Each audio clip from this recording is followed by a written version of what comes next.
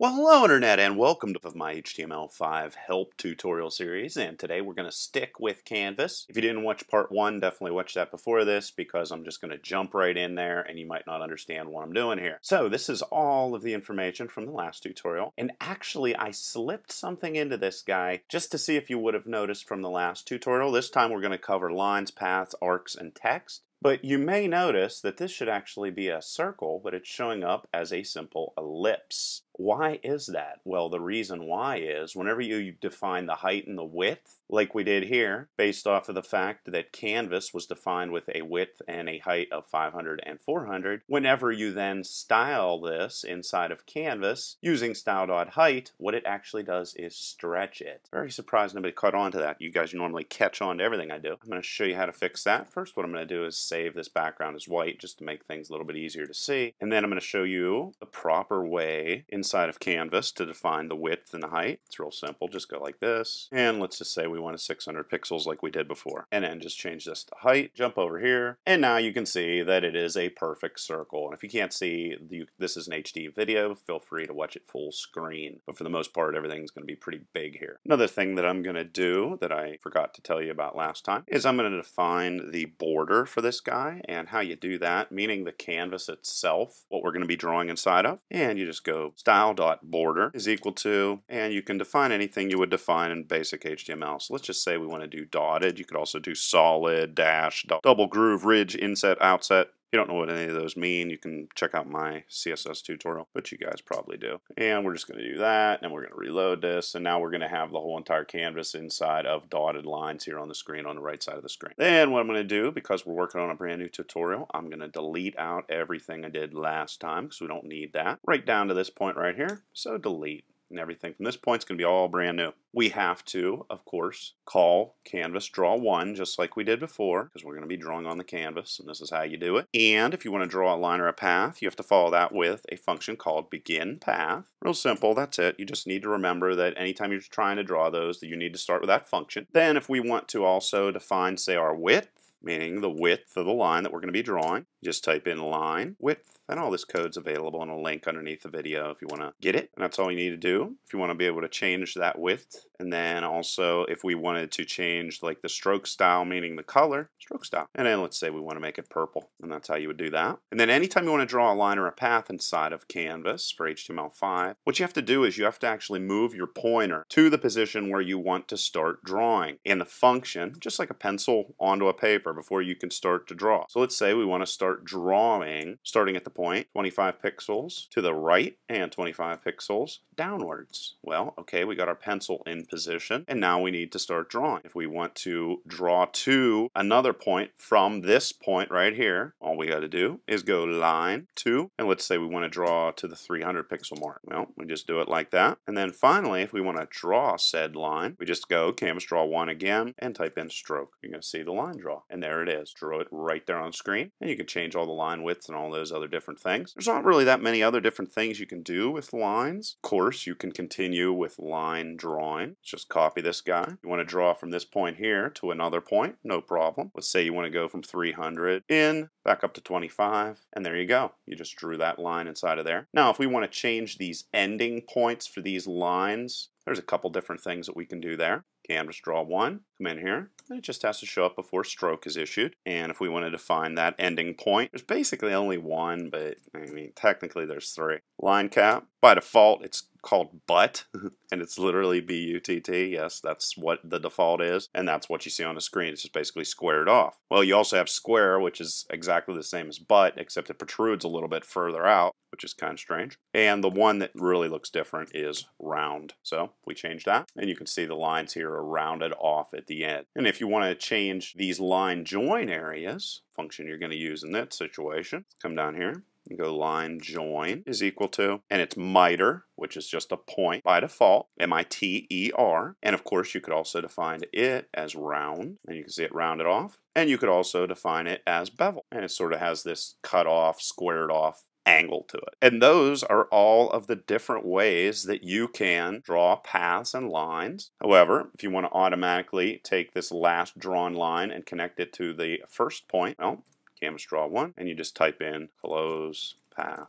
reload, and it automatically will close that path off for you. So those are all of the different ways that you can draw with those. Now there's a save feature as well as a restore, and basically what that does is it saves and restores stroke styles and line widths and all those different things. And just to save some time, what I'm going to do is I'm going to actually grab this guy down to the end. Let's copy that, paste in there. Remember, beginning path is going to start this guy. So that's where the new drawing is going to occur. And just so it stands out, I'm going to change this from 10 to 15, and I'm going to change this to green, change this to 100, change this to 400, 350, 425. Just leave it like that. And if we file save it, reload it, you're going to see it drew this green on here, and it applied the stroke changes as well as the width changes that we defined both here, right there, and right there. When I was talking about the save feature, what you can do is you want to save the stroke and the fills and all these other different things inside of here. All we're going to do is go Canvas Draw 1, copy, paste that in there, type in save. And it's going to save in the background all of the things that you defined right inside of here. And then if we move down here right before stroke is called, which actually draws everything on the screen, and we go Canvas Draw, Restore, and close that off. Remember, it's going to restore all the things that were defined up here. You can see it drew exactly the same thing, just the dimensions are different, meaning the beginning points and the end points and all that. There's just another little kind of neat thing that some people don't know about. Now, there was a lot of confusion in regards to how arcs work, and I'm actually going to come in here, clear rectangle, and I'm going to use this to delete out everything that we just drew here on the screen, just as a kind of a review on how you clear the canvas. And there you are. It's all cleared up. And now I'm going to focus in on arcs. And the main confusion here is that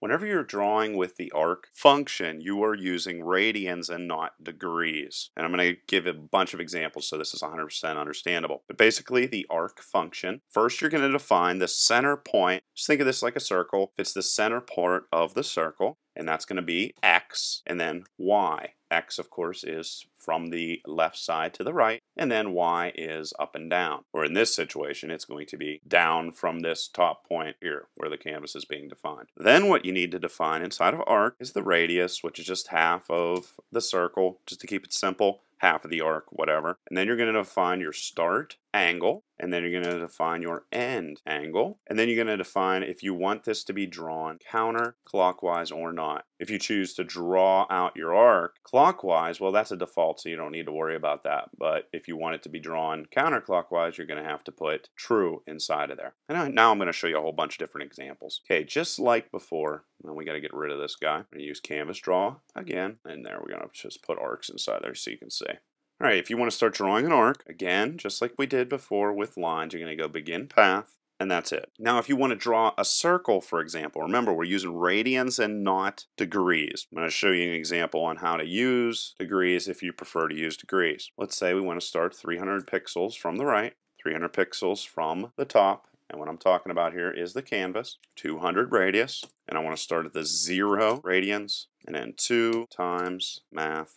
Call the math function inside of JavaScript, and then false. I don't want this drawn counterclockwise. And you're going to see here in a second exactly how that works itself out. And just like we did with lines, we're going to make a call to stroke. File save it, reload it, and you can see it drew a perfect circle on the screen. Mainly because inside of radians, this is the 0 point as well as 2 times pi is that exact same point. And here I'm going to give you an example if you wanted to actually show this based off of using degrees. All right, so let's go to degree to draw. So let's say we want to draw in 90 degrees. Well, if you want to convert 90 degrees to radians, and let's just call this radian to draw, well, all you'd have to do is pass it inside of here. Math.pi divided by 180 times degree to draw. Right like that. And then what we're going to do is copy radian to draw. Right like that. And inside of here, we're going to paste that variable inside of there. Reload. And you can see this is the 0 part. And it drew 90 degrees down to this part right inside of there. So if you want to use degrees instead of using radians, that's perfectly fine. And if we change this guy to true, I'll save, it's going to draw from this part the whole way down to here and cut out the part that was previously drawn onto the screen because it's trying to get down here, but you're telling it it can only go counterclockwise, and that's why it did 180 degrees. I'll save. reload, and it's going to draw again from this part over to here. And if you change this to false, file save, reload, you're going to see it's going to draw the bottom part. And of course, if you wanted to close the path, which means automatically close the beginning point and connect it to the ending point, close path called, and it's going to work just like it did with the paths and strings, as you can see there. And also with arcs, you can also define fill style. This is a mistake that a lot of people make, though. I'm going to show you. If you type in red and you defined your fill style and you file saved it, you might expect this to be filled with red. Guess what? It's not. If you want that fill to take effect, you're actually going to have to call the fill function. File save, and now it's filled with red. And of course, all these stylings need to be made before the stroke function is called, which actually draws everything onto the canvas. And then as a final thing, I'm going to show you how text works inside here. So let's say we want to create a string to draw. And I'm just going to call it sample. Our sample string is going to be what's in there. And you can define the font just by calling font equal to. And let's say we make this 40 point Arial. That will work. And also there's something called fill text as well as stroke text. Fill text is a function that draws the fill part or the inner part of any of the text onto the screen. And stroke will draw any strokes or paths that go around that text. But first we got to define our fill style, and let's say we make it red, and stroke style, and just so that it shows up nice on the screen, I'm going to say black. And now you're going to see fill text. And then inside of here we're going to put this variable for this string we created. And we're going to say we want to draw in the 100 pixels to the right from this upper corner of the canvas and down 100 pixels. File save, reload, and you can see that there is sample string. And just to make this simple, to show you how to draw the stroke, it's called stroke text. And also, because I can't remember what the width is for this stroke that's going to go around this text, I'm going to come in here and define it. So I'm going to type line width, and this is how you define the width of the stroke that's going to go around this text. And I'm going to set it at 2 pixels. File save, reload it. And there you can see that it drew both the fill part as well as the stroke part. And if we increase the stroke up largely, you can see that it completely obliterates the fill part inside of that guy. The final thing I'm going to show you is actually kind of silly. You can sort of kind of measure the length of the text that's on the screen. The reason I say sort of kind of is because it's not exact and it doesn't always give proper information. What I'm basically saying is the length of the string here on the screen. If you would want to measure that, there is a function that you call that is called measure text. And again, you're going to copy this guy right here, paste your string inside of there, var width of text, create another function, and then you can call, this is actually an object that's returned here, so you can call a function called width, and it's going to return the width for you. And then let's jump up here and print this new measurement of the text to the screen, and instead we'll put it at the 200 point mark. File save, reload, and it says it's 331 pixels wide. Might be right, might be wrong. And aside from that, the only other two things that you can define in regards to properties, just like you do line width up here, you can also define text align. And I'm going to get more into this later on. And it has the available properties of start, end, left, center, and right. And you can also define text baseline, which is either alphabetic top, middle, or bottom. Leave any questions or comments below. Otherwise, till next time.